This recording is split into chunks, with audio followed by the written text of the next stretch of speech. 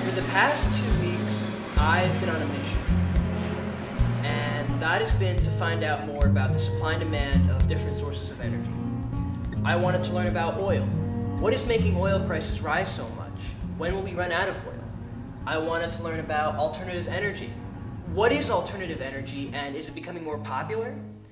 I got to interview a lot of key people in my community, and those interviews, along with a lot of research, have been able to answer all of my questions. As an educator, I play a tremendous role in shaping the youth of our nation. One of the people I got to interview was my social studies teacher, Ms. DiCarlo. No country has had an impact on the global environment as the United States. It has less than 5% of the world population, but it consumes 25% of the world's energy. So I talked to Ms. DiCarlo about this whole situation on a global level.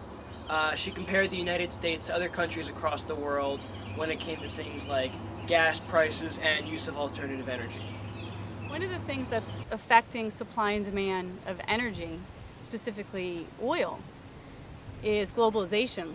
And globalization is simply an integrated relationship between countries around the world. It might deal with economic relationships, environmental relationships, cultural relationships. Venezuela and Iran, two oil-producing nations, are probably the cheapest, at about 17 cents per gallon.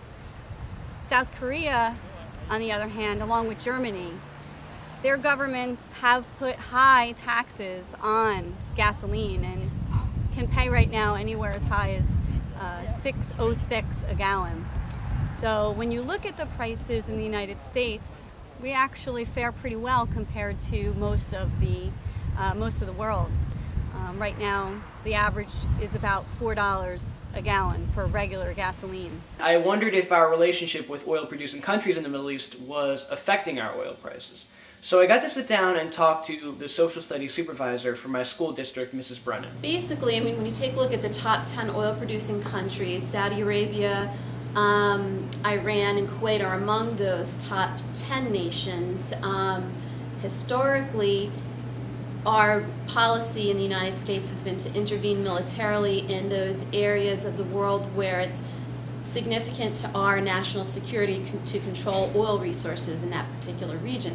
If you take a look at the amount of oil that has been produced and the oil prices since we invaded Iraq, you know, the oil production has been reduced and oil prices have increased significantly. So that military policy is counterproductive. So it doesn't really seem like oil has a lot going for it right now. Its prices are high, it's bad for the environment, and someday we're going to run out. And now seems like a good time to start thinking about using alternative forms of energy. And I got to sit down with a man in my community, Dave Sims, who actually uses 100% solar power and wind power to fuel his home. Per dollar spent, the best value that you can get is actually energy auditing and energy efficiency stuff. Worldwide production of solar panels, for example, is doubling, quadrupling on a very regular basis. I mean, they're stepping up operations as much as they can, but it still takes time to build a plant and get it running right. The demand is right there with supply. I mean, it's increasing. I mean, they're not projecting that solar use is going to go down or the rate of growth of the industry. When you look at our country today, we're again pushing towards other uses of energy, specifically solar and wind. But it's really the cheaper way of producing energy.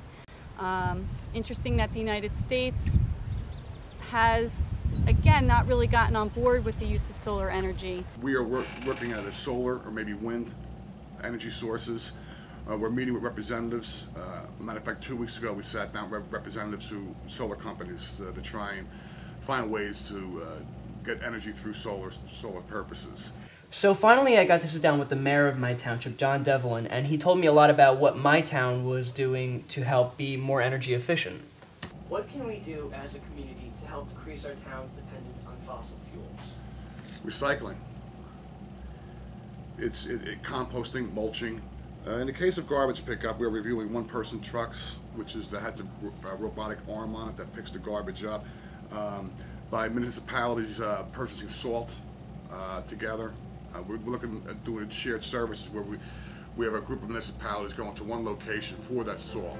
Living in the New York area, a big change that I've noticed in the past couple of years has been the amount of carpoolers. The state has added extra lanes just for carpoolers, and I think all of it's great.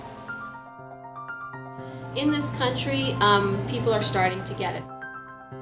I think that we could do a lot to help save money, save the environment, and save energy. But each and every one of us has to be willing to do our own part, and we have to be able to work with others.